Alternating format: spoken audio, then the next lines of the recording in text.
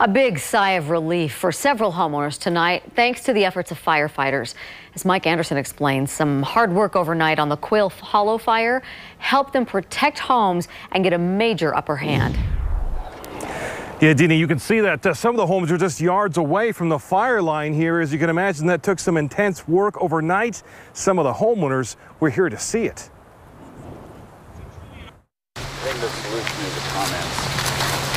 Hiking through these trails behind Green Hill Drive, firefighters are busy looking for hot spots and putting them out. A very different scene from about 24 hours ago. Whenever we have homes or people in the urban interface fire environment, it is stressful.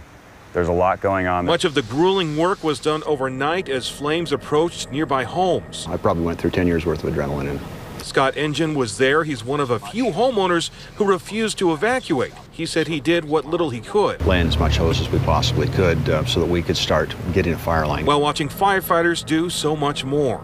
This area just to the south of his home, now mostly charred. The reality of it, of how close that came, we were probably 30 seconds away from losing homes. So it was real dicey there for a while. That groundwork is paying off today as firefighters hope to get this fire completely contained by later tonight. But we had a good handle on the fire yesterday, good containment lines, about 60% contained, and really focused on those problem areas. It's work homeowners today are grateful for, especially those who were here to see it. We were working shoulder to shoulder for a long, long time.